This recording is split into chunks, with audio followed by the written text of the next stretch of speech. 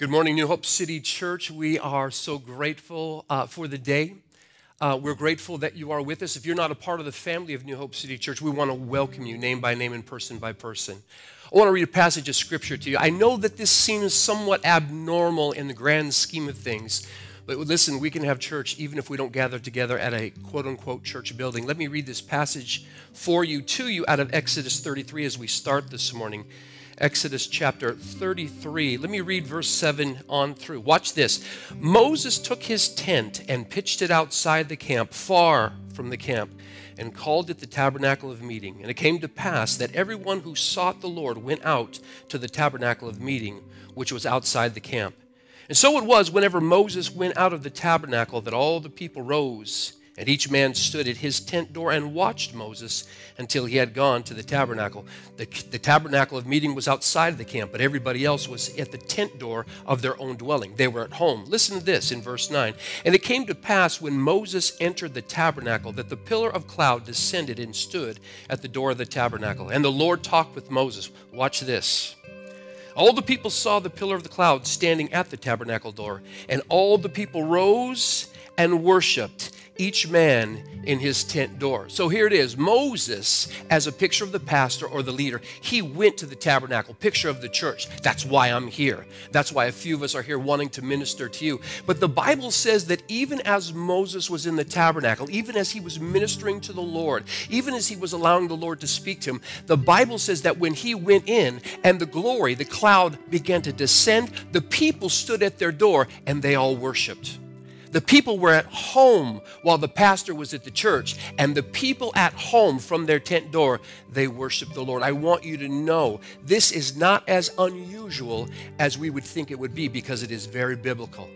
Our heart for you, our prayer for you is that you would not just be a spectator in what is going to happen in the next hour and a half or 2 hours, but you would be a participator. We're praying for you, name by name and person by person, especially those of you, New Hope City Church, we're praying for you, that you would in some way sense the goodness and the presence of our Father, of His Spirit, because He is omnipresent. He is everywhere in a moment of time. We're praying that you would know His presence, the goodness of His presence, and you would be able to engage with what is happening in the service today. You would be able to engage with these two young men that have graciously come to minister to the Lord and thus minister to you. I want to remind you of this, New Hope City Church. Psalms 34:1, David said this, I will bless the Lord at all times. His praise will continually be in my mouth. The Bible says in Psalms 113 and verse 3, from the rising of the sun to the going down of the same, the name of the Lord is to be praised. The Bible says in Psalms 118 verse 24, this is the day which the Lord has made. We will rejoice and be glad in it. And finally, the Bible says in Psalms 150 and verse 6, let everything that has breath praise the Lord. Right where you're at, whether you're in your jammies with coffee or you've already got up, you're dressed, you're ready to go, our heart for you is that you would find the presence of God and engage with what is happening today. I want to say this as well. We're going to throw up an address, an email address for you, because I know many of you have prayer requests, and we want you to know if you have prayer requests for any reason today, we just need you to go to prayer@newhopecitychurch.com. If you will send an email and a request, we're hoping that by the end of the service, we will get those requests back to us so we can pray with you before we end the service. So these guys are going to minister to the Lord, and it's going to minister to you. And then the Lord, early in the morning, early in the week, He dropped a passage in my heart, a thought in my heart, and I'm just excited to share it with you. The title of the message this morning is this, Who Will Be King? Who will be king? That's what we want to talk about in a little bit. God bless you. Enjoy yourselves. May the Lord richly bless you this morning.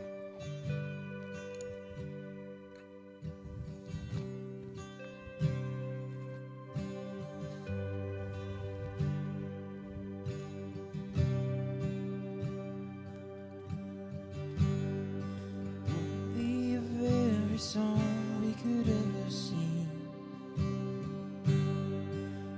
worthy of all the praise we could ever bring, worthy of every breath we could ever breathe. We live for you.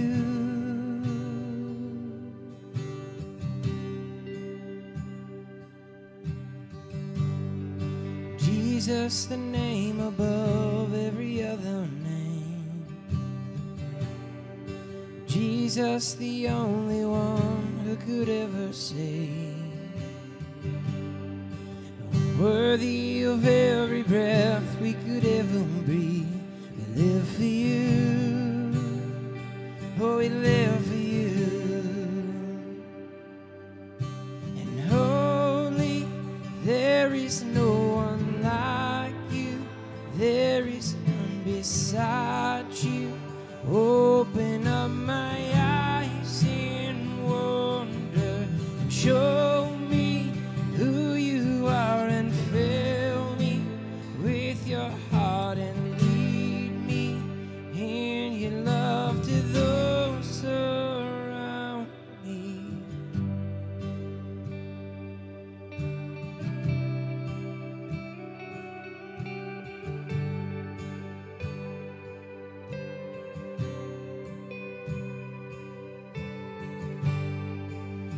Worthy of every song we could ever sing, worthy of all praise we could ever bring, worthy of every breath we could ever breathe. We live for you, we live for you.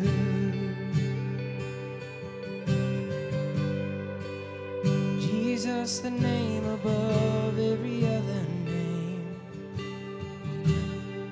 Jesus, the only one who could ever save. Worthy of every breath we could ever breathe. We live for you. We live for you. And holy, there is no one like you. There is none beside you. Open up my eyes in wonder and show me who you are, and fill me with your heart and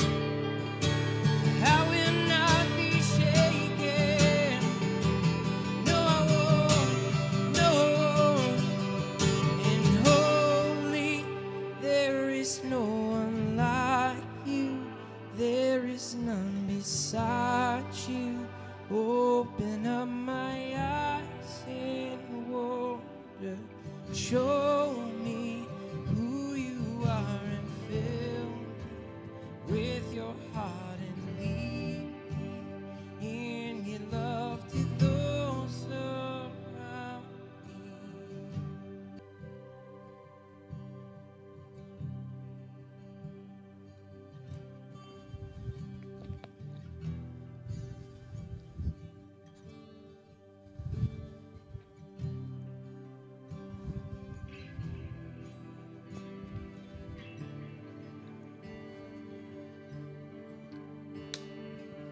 Father, you alone deserve all praise, honor, and glory.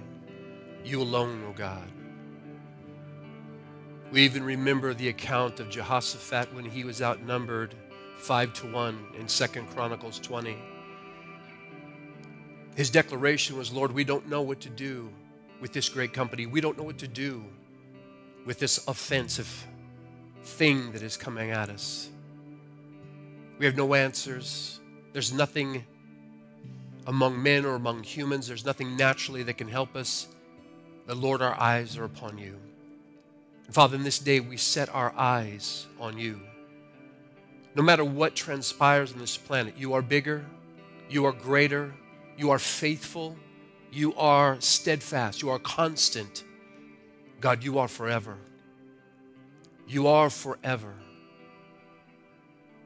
From everlasting to everlasting, you are God. Father, thank you for your good Spirit, the very Spirit of Jesus Christ, the teacher, the Holy Spirit of the church. And Holy Spirit, we invite you just to teach us now. Those of us that are here, small in number, those that are streaming with us, those that are picking this up in the archives, we ask you to teach us now. Certainly, we want more than just information. We need revelation. We need truth. We need answers. We need hope. We need hope. And Father, we declare that you are the God of all hope. We bless you. We magnify you. Holy Spirit, let your word run swiftly through the cameras, through computer screens, cell phones, TVs in this place. Let your word run swiftly. Be glorified in this, Father. Thank you for recall. Thank you, Father, for who you are. And Father, thank you for who you are determined to reveal yourself to be in this hour that we live. May your name forever be glorified in Jesus' name. Amen. My brothers, my sisters, those of you that are streaming with us, grab a Bible, grab a phone, grab something, open up to the Old Testament book of Judges chapter 7. Old Testament book of Judges chapter 7.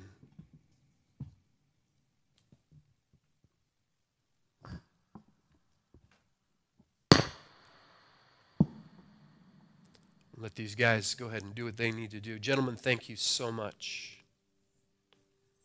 Judges chapter 7. Judges chapter 7, beginning with verse 1. Then Zerubbabel, that is Gideon, and all the people who were with him rose early and encamped beside the well of Herod, so that the camp of the Midianites was on the north side of them by the hill of Morah in the valley. The Lord said to Gideon, the people who are with you are too many for me to give the Midianites into their hands, lest Israel claim glory for itself against me, saying, my own hand has saved me.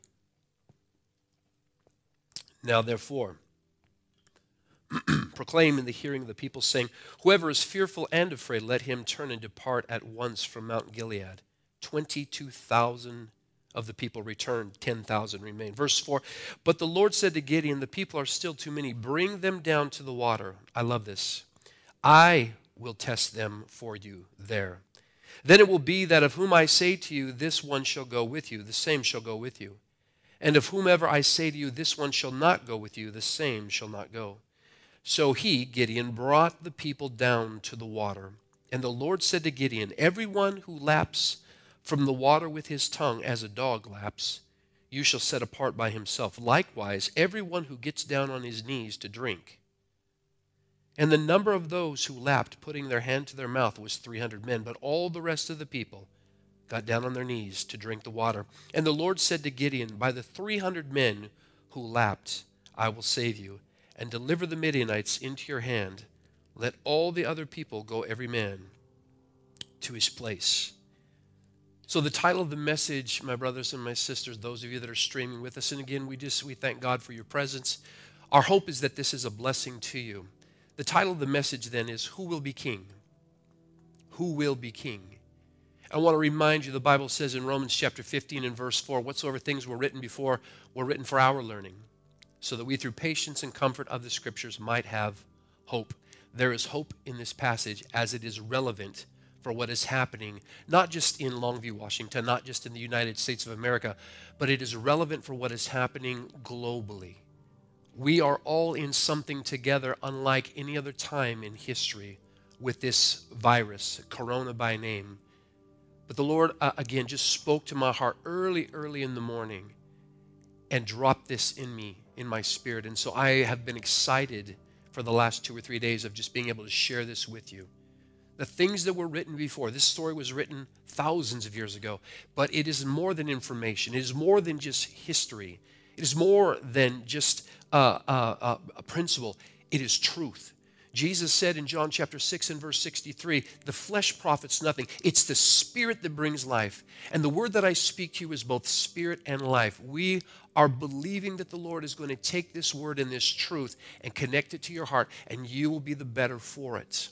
Interesting story. Love the story. Let's just dive right into this in verse 1. Let me read this with me again, if you will. Then Jerubbaal, which is Gideon, and all the people who were with him rose early and encamped beside the well of Herod, so that the camp of the Midianites was on the north side of them by the hill of Morah in the valley.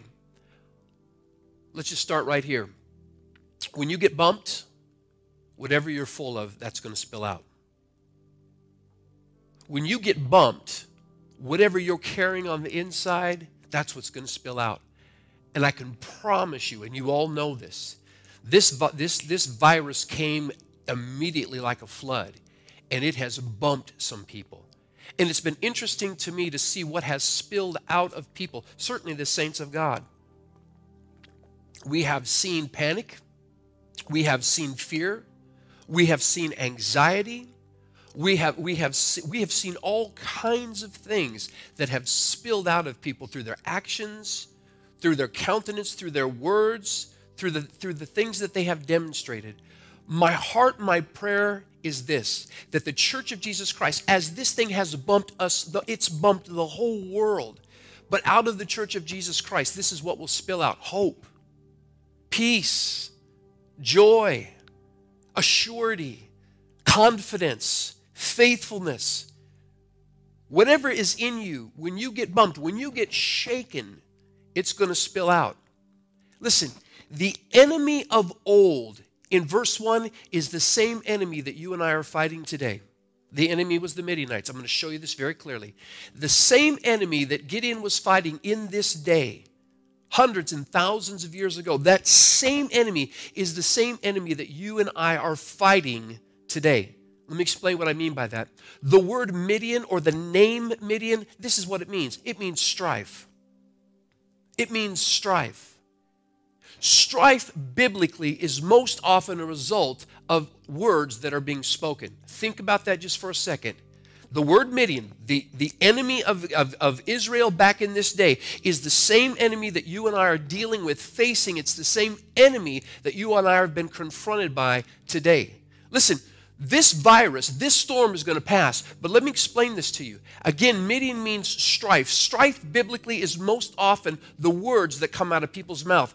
Social media, local news, state news, national news, global news. There are things that are being reported that are causing fear and panic and terror in the hearts and the lives of people. The greatest enemy that you and I are facing, even more so than this virus, is the panic and the terror that has been released, that has been birthed because of words that have been spoken hastily, irresponsibly. Now, let me just say this, and this is what I've said to New Hope City Church. My people will back me up on this. We don't make any decisions. As the saints of God, we make no decisions out of fear or panic. But in regard to this virus, listen, we want to be responsible. We don't want to sweep this under the carpet. We want to be responsible. There is nobody in Washington, D.C., there's nobody that is leading or governing this nation that is trying to keep the Church of Jesus Christ from worshiping, from being together. They are giving us the information that they have as best they can. They are trying to help. And there is a balance here. There's a balance. We can have faith and we can have assurance and we can have boldness and we can have courage, and yet God has given us a brain to think. Common sense sometimes is one of our greatest allies. And so again, this storm will pass. But until it does, we want to use responsibility. Not even so much for ourselves, but for those that are around us. But I want you to understand the words that have been released by airwave, the words that have been released through the papers, through radio, through social media, it has caused great fear to be stirred up in the hearts of tens and hundreds of thousands. Again, as the Church of Jesus Christ, this could be one of our greatest moments of being able to truly model true peace. Jesus said in John chapter 14 and verse 27, just as he was getting ready to go to the cross, to give his life for you and I, Jesus said, peace I leave with you. My peace I give unto you. Not as the world gives do I give unto you. There is a peace in God that this world will never offer. This world will never understand it. That's the peace that you and I want to model. That's the peace that you and I want to stand in and live in this day and time. Common sense, being responsible. We don't sweep this thing under the carpet. It's real, and it's taken lives. It has taken lives. But we want to make every decision in step with the will of God. That's how you and I are supposed to posture ourselves. So the greater enemy, even more so than this virus, are the words that have caused fear, panic, anxiety, terror. That's what we need to be mindful of. Those are the words that are floating in the atmosphere, but God's word is forever. The Bible says in Psalms 119 and verse 89, forever, O Lord, in heaven, thy word is settled. It's fixed. Jesus said in Mark chapter 13 and verse 31, heaven and earth will pass away. My words will by no means pass away. In this hour, Psalms 119 verse 105, thy word, O God, is a lamp to my feet. It is a light to my path. So that's right. And the Lord just reminds me that Psalms 119 verse 165, great peace have they that love thy law, thy word. Nothing shall offend them. As you and I are in the word, we can live in the peace that our Father has promised us. Now watch this. Verse 2, Judges 7. And the Lord said to Gideon, the people who are with you are too many for me to give the Midianites into the hands, lest Israel claim glory for itself against me, saying, my own hand has saved me. This has nothing to do with the message, but I want you to know that the Father continues to go after any pride that's in our lives, any pride, any arrogance, any conceit that's in our lives, because it's a stench to him. Now, verse 3 is where we want to go. Watch this. Now, therefore, proclaim in the hearing of the people, saying, whoever is fearful and afraid, let him turn and depart at once from Mount Gilead. And 22,000 people returned, 10,000 remained. Now I want you to understand this. If you go to Deuteronomy chapter 20 and verse 8, don't do that. I'm talking to my sound folks. But you will find that when Gideon said to the men that were there, whoever is fearful and afraid, go home, that was actually lining up with the word of God, lining up with the law of Moses. And so it wasn't just a flippant thing. God was so smart, he did not want people that were fearful and afraid in the mix of the military, because listen, fear is a spirit. The Bible says in 2 Timothy chapter 1 and verse 7, God has not given us a spirit of fear, but of power, love, and of a sound mind. And the Father was smart enough not to allow those that were fearful and afraid to be a part of this number. Now, this is something that I thought was very interesting, because this is what Gideon said, whoever is fearful and afraid, go ahead and go home. And I'm looking at the words naturally, fearful and afraid, and they seem to be synonymous. They seem to run together. They seem to be the same idea, but they're a completely different idea. Now listen to this. When you look at the word fearful in the Hebrew language, let me give you a couple different words other than fearful. As I've gone through, I've got like 30 different translations. But as I went through those translations, let me give you a couple ideas of what the word fearful means. Fearful, obviously, it means afraid. It means anxious. So he was saying, those of you that are anxious, go on, go home. Timid. Those of you that are struggling with anxiety and timidity, go home. Scared. If you're scared of this, go home. That's the word fearful. Listen to this. The word afraid, for those of you that are taking notes, and I have great confidence, especially in New Hopers, that you guys have got your pens and your paper and you're already writing. Listen to this. The word fearful, once again, in different translations, afraid, anxious, timid, scared. But when you look at the word afraid, that's the word fearful, excuse me. But when you look at the word afraid, when you look at it, the Hebrew language, it is the word, it's pronounced hared. Hared. It is Chared. It is pronounced hared. Now listen to this. This is the definition.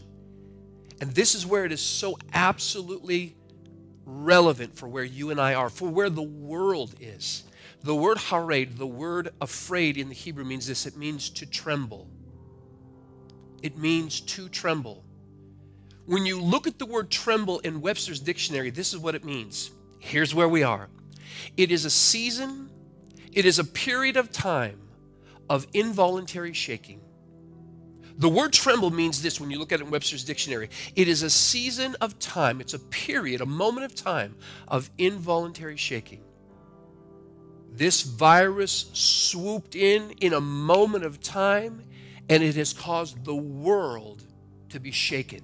It has caused the hearts of men to tremble. It has caused the hearts of leaders of nations to tremble. It is a season of involuntary shaking. Nobody signed up for this. Nobody asked for this.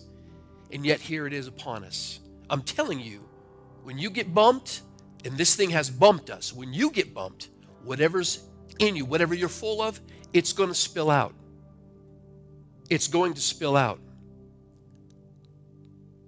And here's the concern. Now, I have to be careful because I know everybody's at home watching me, so just stay with me on this. According to the law of Moses, when Gideon said, those of you that are fearful and afraid, those of you that are trembling, those of you that the army of the Midianites have shaken you, go home. Again, in Deuteronomy 20, verse 8, it was according to the Mosaic law. I want you to understand something about home, just as a picture. Home is comfortable. Much more so than the battlefield. Home is comfortable. Home is familiar. Home is safe. Home, for the most part, is without the challenges of life. And New Hope City Church, and again, those of you that are viewing with us, whenever you're viewing this, this is not the time for you and I to shut down. Everything in society is shutting down. Restaurants, all kinds of establishments are shutting down. This is not the time for you and I to shut down. This is not the time for you and I to slide into this mode of being comfortable. We are not to slide into a mode of familiarity or safety. We are not to slide into a place where there's no challenges. This is a challenge. But in every challenge throughout history, there is always a people that walk before the Lord, that name the Lord Jesus Christ as Lord and Savior, that will stand up and move beyond their comfort zones and their safety, and they will be light in dark places. This is not a time for you and I to shut down. This is the time for you and I to shine brightly, because the darkness of this virus has caused the hearts of nations to tremble. Once again, it is a season of involuntary shaking. It took us by surprise. Most of us took us by surprise. And it is running rampant. But there is Philippians 4, verses 6 and 7. Be anxious for nothing, but in all things with prayer and supplication and with thanksgiving, let your requests be known to God. And the peace of God, verse 7, the peace of God that surpasses understanding will guard your hearts and your minds in Christ Jesus. There is a peace that our God offers that this world can never offer. My spiritual father, my father in the faith, Bishop Roderick Mitchell, did a conference call with many pastors that are connected to him. And this is his account, this is his report. The Lord spoke to him early in the morning a week ago, and he said this, son, what time is this? Or what time is it? Son, what time is it? And my dad just sat and listened and waited. And this is the word of the Lord to him. I want you to hear this now. This so ministered to me. My heart is that it ministers to you. The Lord said to him, this is not the time to lose your faith in me. It is a time to learn more about the God you have faith in. Let me read it again. This is not the time for you to lose faith in God. This is the time to learn more about the God you have faith in. This is not a time for us to lose. This is a time for us to learn. This is not a time for us to lose faith. This is a time for us to learn about the nature and the character and the faithfulness of God. I promise you this, that in every circumstance, in every situation, God is always looking for an opportunity to teach His people. This is not a time to lose. This is a time to learn. This is not an hour to lose faith, lose hope, lose joy, lose heart. This is a time and an hour for us to learn about the God that you and I serve. In every situation, if we allow Him, God will use the situation for the sole purpose of teaching us. And as a matter of fact, this is so interesting to me. Back in verse 1, Judges chapter 7 and verse 1, let me read this one more time. They'll get that up on the screen there for you. Then Jerubbaal, that is Gideon, and all the people who were with him rose early and encamped beside the well of Herod, so that the camp of the Midianites was on the north of them by the hill of Morah. The word Morah, by definition in the Hebrew language, this is what it means. It means teacher. It means teacher. This whole scenario, in the background, God was intentional about teaching Gideon and those few faithful His faithfulness, His protection, His provision. In every situation in life, if you let Him, He'll teach you. It's interesting, again, Morah, the word Morah, or the name Morah, it just simply means teacher. The Midianites, the enemy, were positioned in a place that meant teacher. God wants to teach us more about Him. God wants us to learn more about Him. Isaiah chapter 26 and verse 3, and I'm going to ask you guys to bring that up on the screen. Listen to this. This is in the New King James. Let me give it to you in the King James. It says this, "But thou wilt keep him in perfect peace, whose mind is stayed on thee. But thou wilt keep him in perfect peace, whose mind is stayed on thee." The prophet, but thou will keep him in perfect peace, whose mind is stayed on thee. Now I want you to listen to this. Who will be king? Who will be king? In this hour, those of you that are representing Jesus Christ, who will be king? When you look at the name Corona in the Latin language, this is what it means. It means crown. When you look at the name Corona in the Latin language, it means this. It means crown. Crowns are worn by kings. Crowns are worn by those who mean to rule over you. Crowns are worn by those that intend to have dominion over you. And I'm telling you, this thing, this virus, would rule us with fear and terror if we let it. It would dominate us with panic and anxiety if we let it. But I would much rather let the lordship of Jesus Christ, I would much rather let and allow Him to so rule and reign in my life that I don't allow this thing to have any place in me. He is King Jesus, and He wants to prove His lordship in the lives of His people, His creation, not just church, not just Christians. He loves His creation. He wants to show Himself faithful. Who will be king in this hour? Listen, this is what the prophet said. But thou wilt keep him in perfect peace. Listen to this. The word is shalom. Those of you that have had any time in the Church of Jesus Christ, you recognize the language. But I want you to give you the definition of the word shalom. Listen to this. But thou, God, will keep you in perfect peace. Now listen to this. Shalom, it means this. It means completeness. When my mind is set on God, when I'm meditating on the Word of God, when I'm meditating on the goodness of God, it means number one, soundness. Since we're live, I can't back that up and edit that out, so got my boot all wet. Listen, it means number one, soundness, or number one, completeness. Number two, it means soundness. Listen to this. Number three, it means rest. This is shalom. It means rest. Listen to this. Shalom means health. It means health. It means health. Obviously, the physical condition, the results of this virus and how it has affected people physically, it's a concern. It is a concern. But God says, as my mind is on Him, there is perfect peace. There is shalom. There is rest. There is health. Listen to this. But thou wilt keep him in perfect peace whose mind is stayed on thee. The word mind, for those of you, again, that are taking notes, it is the word yetzer. It is pronounced yetzer in the Hebrew language. It is yetser.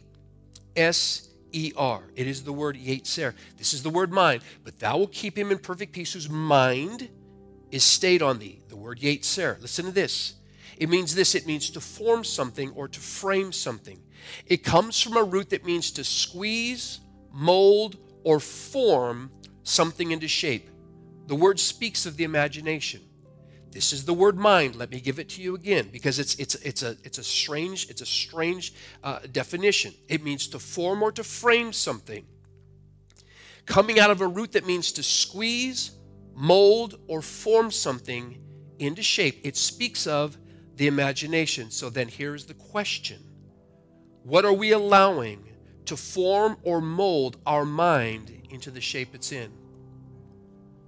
In this day, in this hour, what am I allowing to mold, squeeze, form my mind, my thinking, my imagination into the shape it's in? Either the fear and the panic because of this virus, the dread and the anxiety because of the lives that have been lost. Either I'm going to allow that to form and shape my thinking, or I'm going to allow the Word of God, the unchangeable, unshakable, unrelenting purpose of God's Word. I'm going to let that form and shape my mind into the place that it needs to be.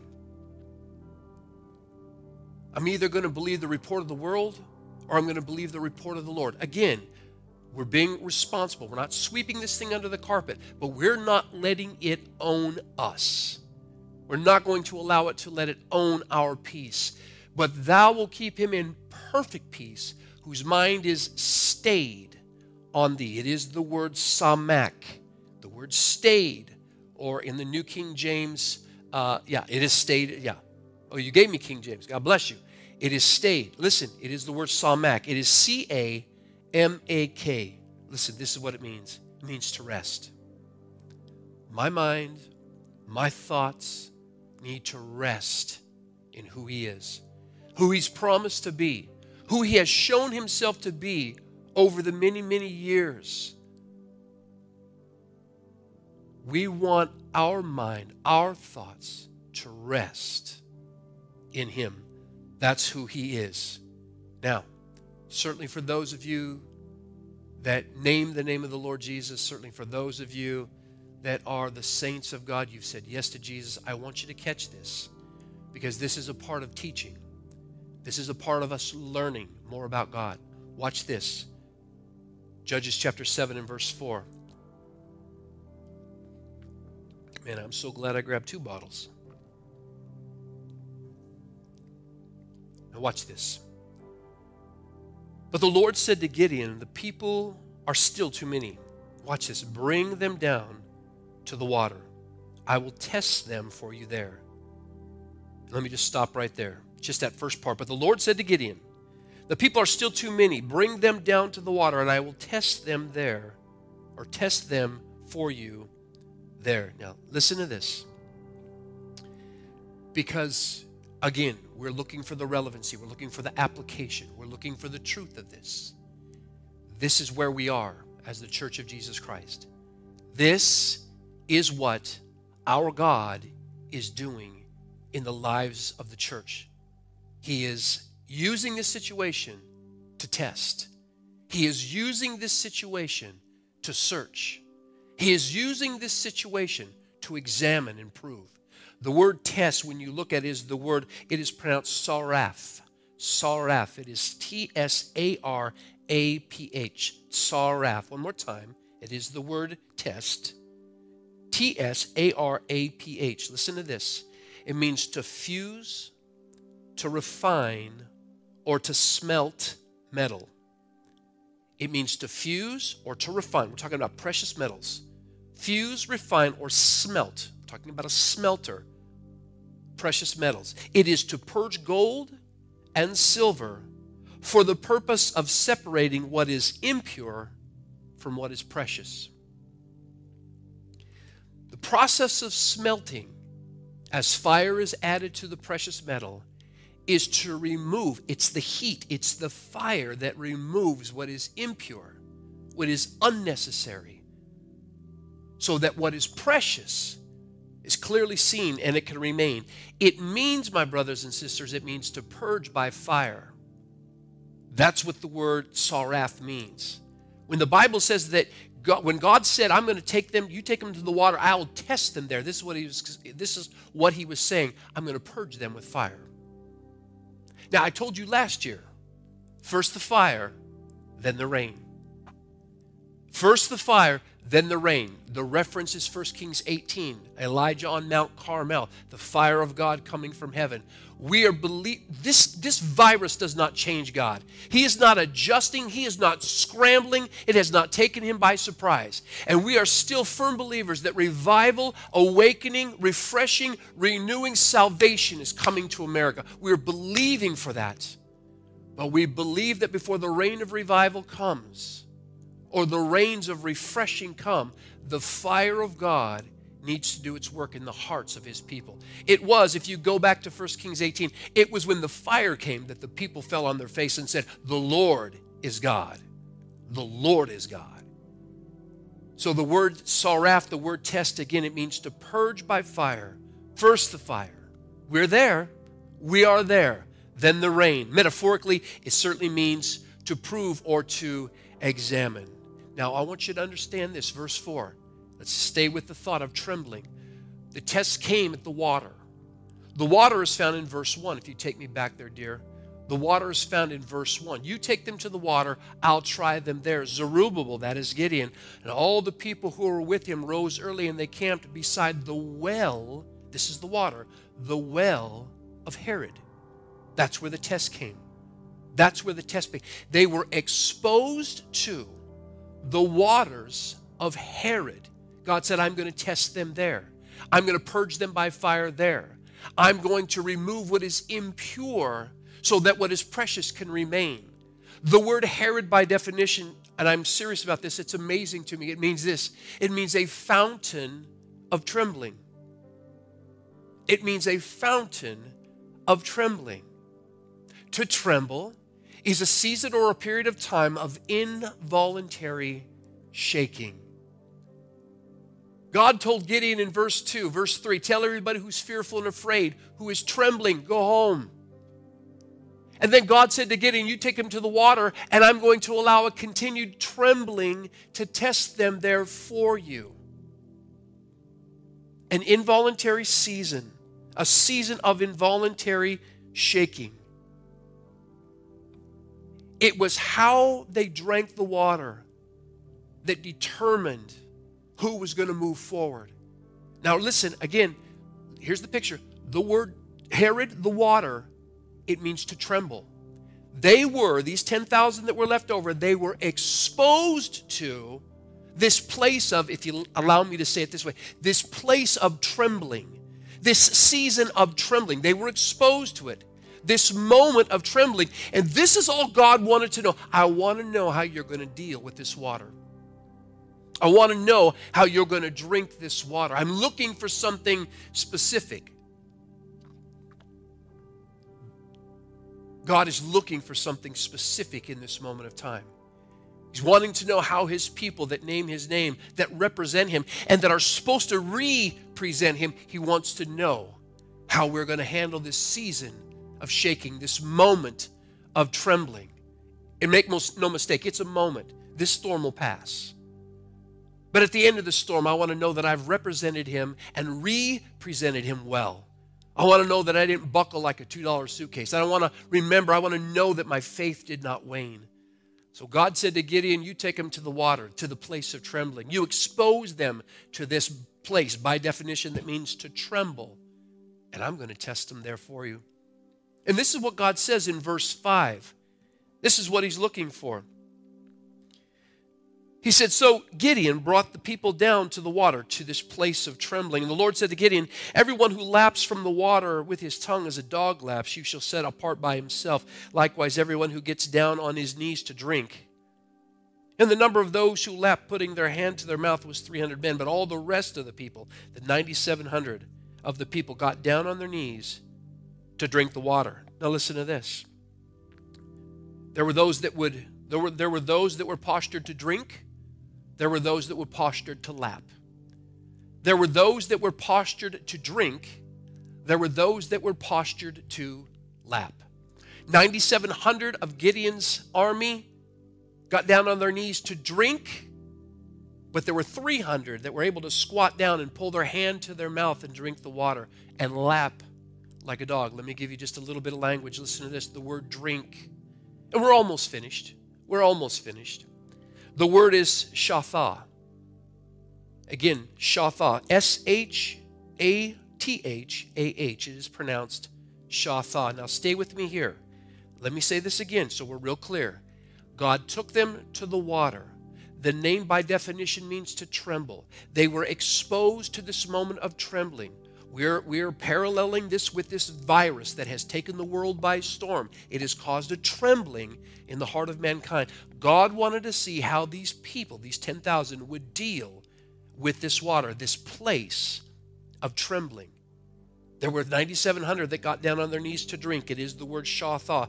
It comes from a primitive root that means to imbibe. It comes from a primitive root that means to imbibe. Now listen to this. These are the 9,700 that got down on their knees. They drank. It means to imbibe. This is what imbibe means in Webster's dictionary. And I want you to think about this, about the spirit of fear, the panic that is running rampant around this earth, just in our own community. I want you to think about this. This is what imbibe means. It means to absorb.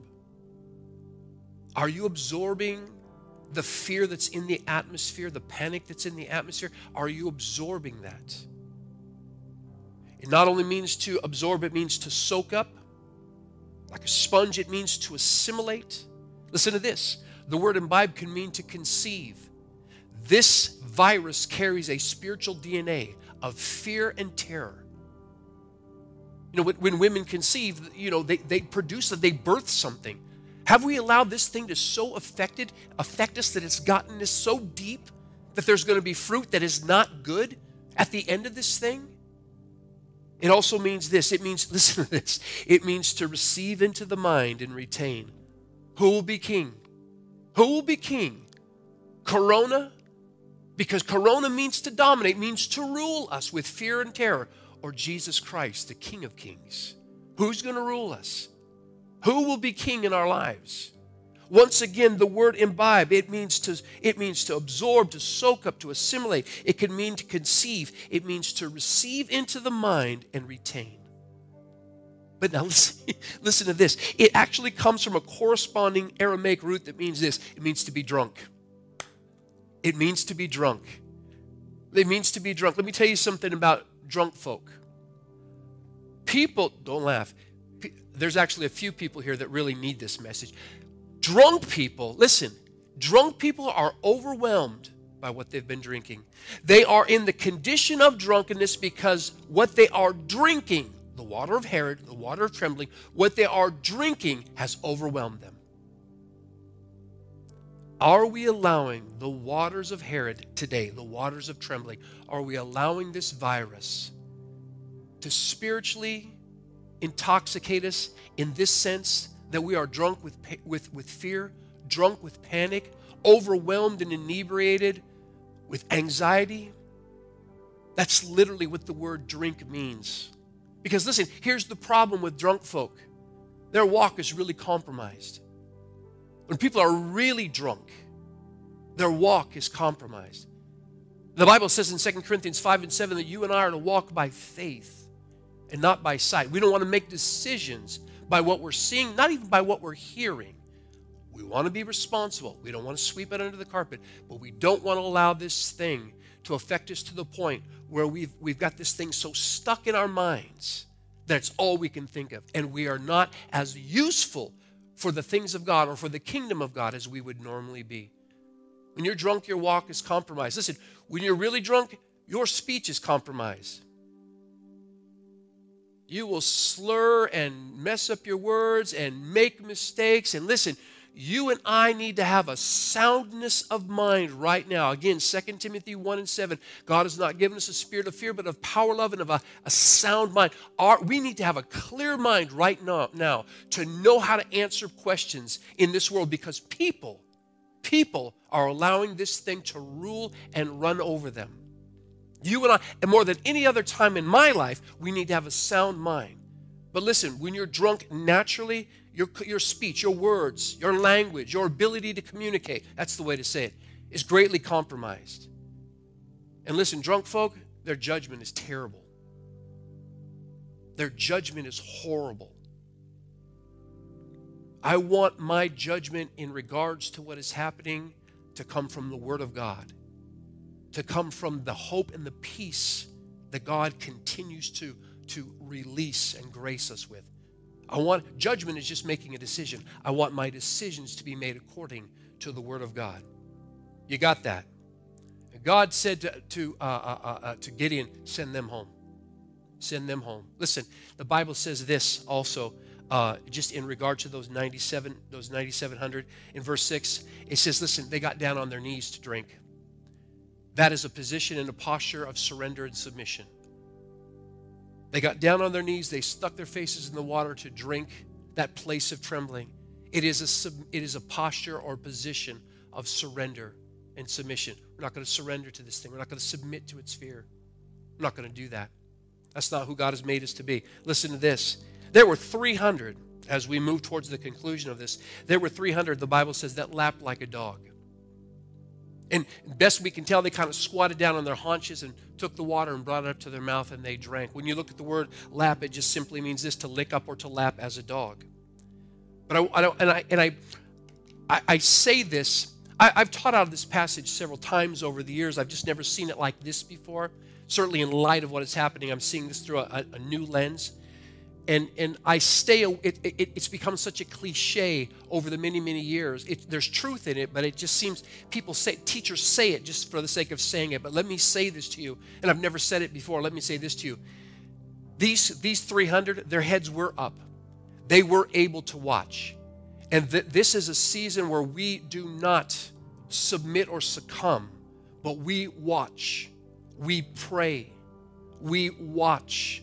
We pray. We are aware more than at any other time. We watch. We are alert. And we pray. So here it is as we conclude this, because this is where you and I want to be. Romans 8:28. For God works all things together for good to those that love Him and are called according to His purpose. This is not a time to lose faith. This is a time to learn more about the God that you and I have faith in. This is not a time to lose faith. This is a time for you and I to learn more about the God that we have faith in. Now listen to this. There were 97 who drank, and I've explained the language to you. It was an overwhelming thing to them. But there were 300 that squatted down on their haunches, took their hand, dipped it into the water, and brought it to their mouth, and they lapped like a dog. So we live out in the sticks. Over the years, we've had several dogs.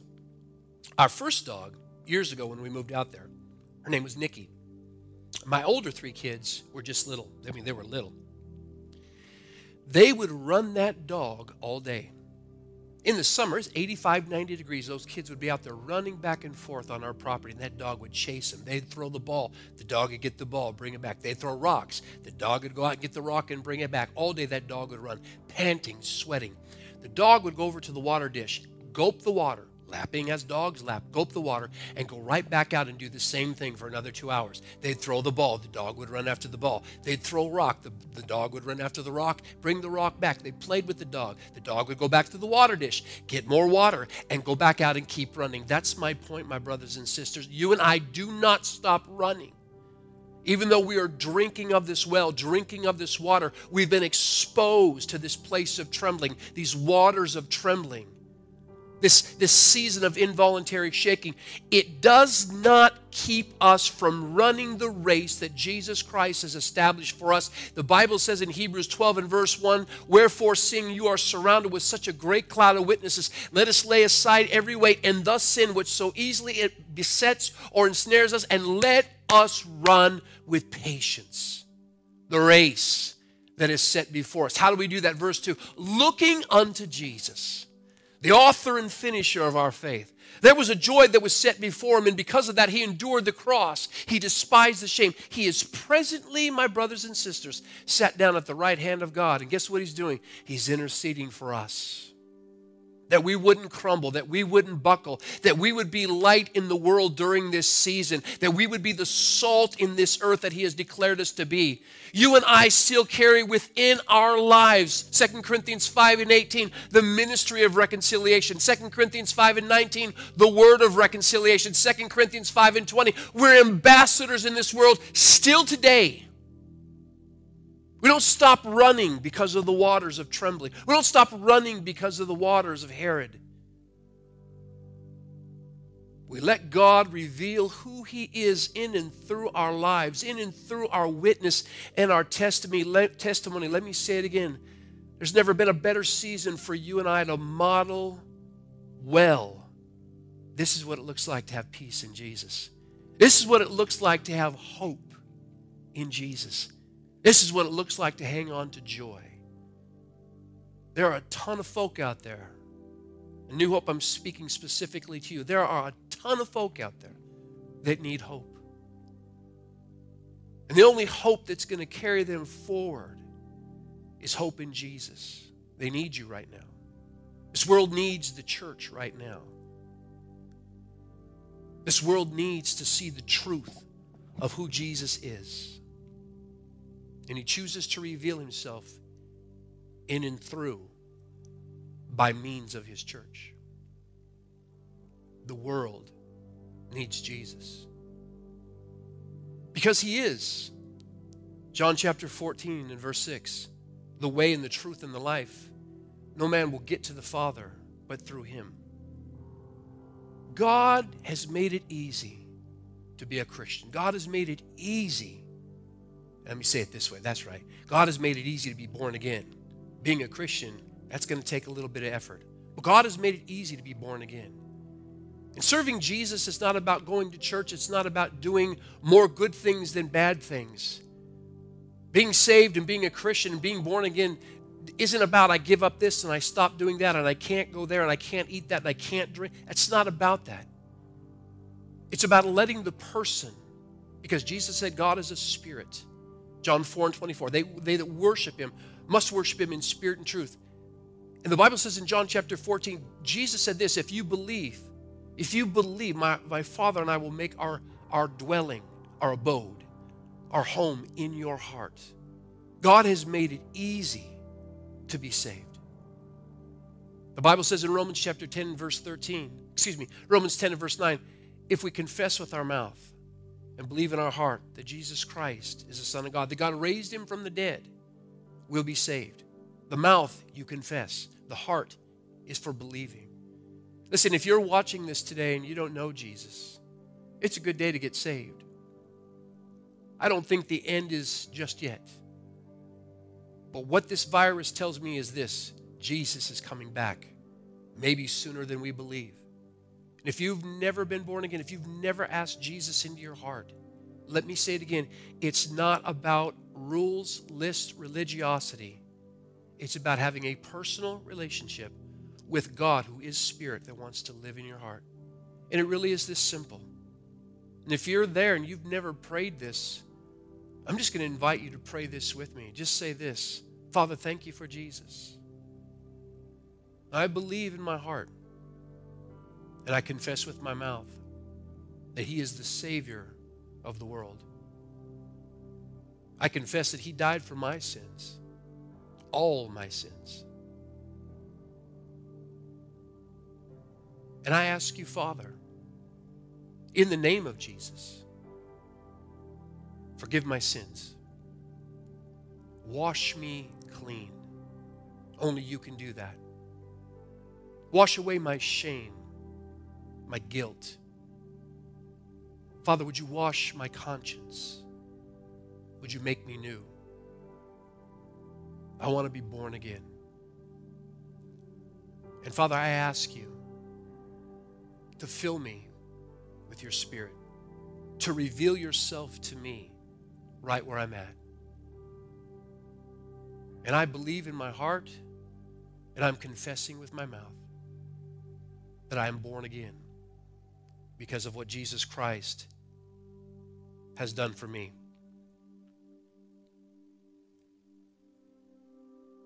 It is really that simple. It is really that easy. I want to say this again. God loves his church, but God loves his creation. If you've never accepted Jesus, he loves you, but he loves you too much to let you stay that way. If you just prayed this prayer and you did accept the Lord, God bless you. Find a church. So New Hope City Church, if this has blessed you, if this has ministered to you where you are, share it. Send it out. Let's get this word out. Maybe you know some folks that this is just a real timely word for them. Send it out. Share it. The other thing, let me just check this really quick.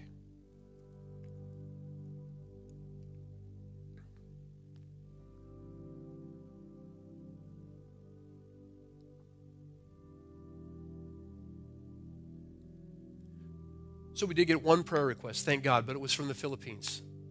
And they're just asking us to pray for the Philippines.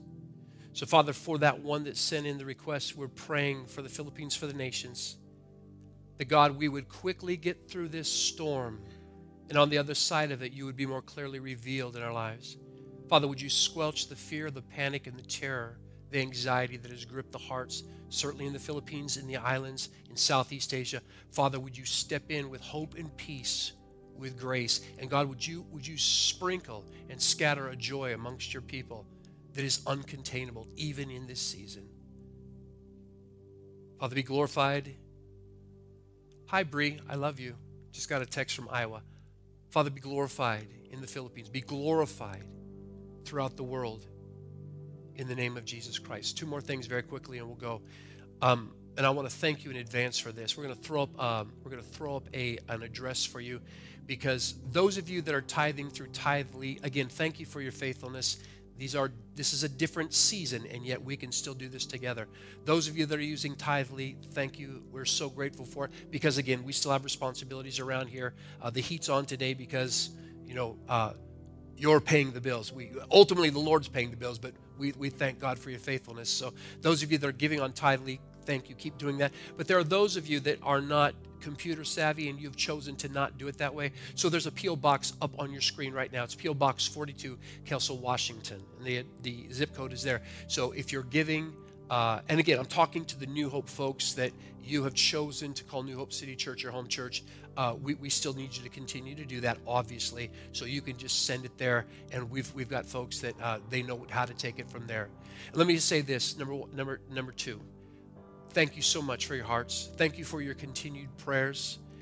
Thank you for walking through this in a way that honors the Lord. Again, at the end of this thing, we want to know that we have represented and represented the Lord well. We will be back. And let me say this too. Listen, if this has blessed you, let us know. Let us know, not just the whole thing, just the worship. Our guys came in, they did phenomenal. The word, we believe it's timely, but if it's been a blessing to you, just let us know. We will be back here next Sunday morning, same place, same time. We're going to worship, and we're going to spend some time in the Word. We just want you with us. That's what family does. Remember this. Moses was in the tabernacle outside of the camp. He was in the church facility. All the people were at home. But when they saw God, when they saw the glory of God, the Bible says they stood, every man in his tent door, and they worshiped. You can worship at home. And one last time, if you need prayer for any reason, any prayer requests, just go to that address that's up there, prayer@newhopecitychurch.com. We love you. God bless you. God keep you. Hold on.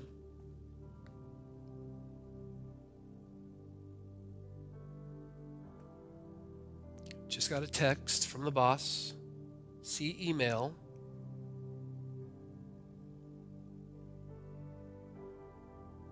Okay.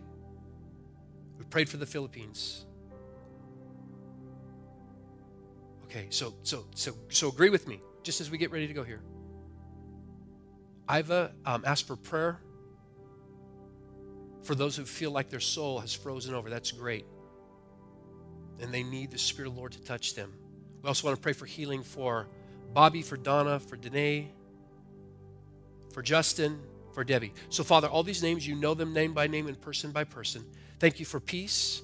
Thank you, Father God. Revive the soul of people because of this thing. Bring joy and hope into their hearts again. Breathe the breath of life over them, Father, and raise them up in Jesus' name. For all of those, Father, that need physical healing, God, would you move on their behalf right now in the name of Jesus Christ? We pray that the revealing, the reality of the healing power of Jesus Christ would touch them right where they're at, body, soul, and spirit, Father. Would you be for them everything they need you to be? Bring health, bring healing, bring wholeness to their bodies, to their soul. Peace, God, to their mind in the name of Jesus Christ. All right. God bless you guys. We'll see you next week.